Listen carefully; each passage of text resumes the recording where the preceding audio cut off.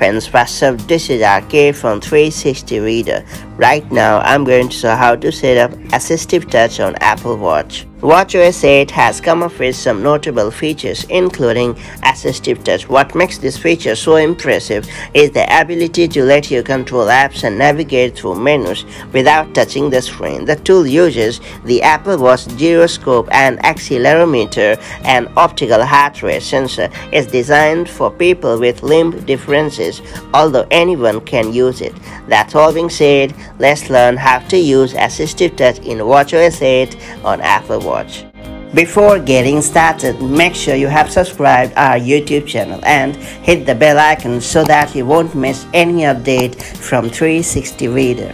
First off, I'm going to show how to set up Assistive Touch on Apple Watch. To use Assistive Touch, be sure you have watchOS 8 or later installed on your wearable device and iOS 15 or later on your iPhone. To get going, launch Apple Watch app on your iPhone, then choose Accessibility. After that, tap Assistive Touch located under Motor section. Then toggle on Assistive Touch and confirm your setting if applicable.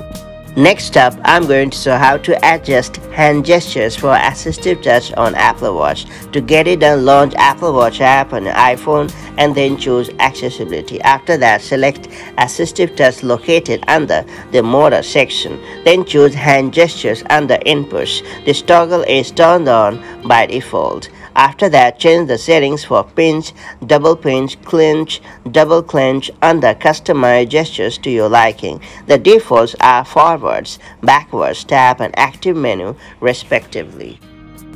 Now I'm going to show how to adjust the motion pointer for Assistive Touch on Apple Watch. With the motion pointer in Assistive Touch on Apple Watch, you can navigate your Apple Watch by tilting it. To get it done, simply launch Apple Watch app on your iPhone and then choose Accessibility. After that, select Assistive Touch located under the Motor section. Next up, adjust sensitivity, activation time, and movement tolerance when applicable. After that, change top, bottom, left, and right under hot edges. The defaults are swipe up, swipe down, swipe left, and swipe right respectively.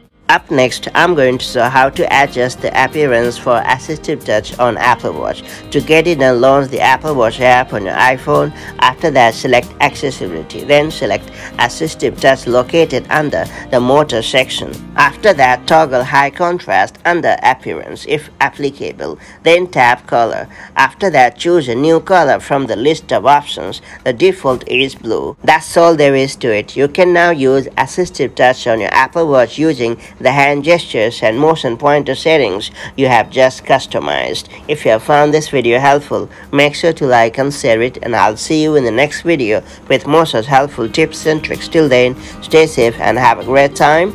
Bye bye.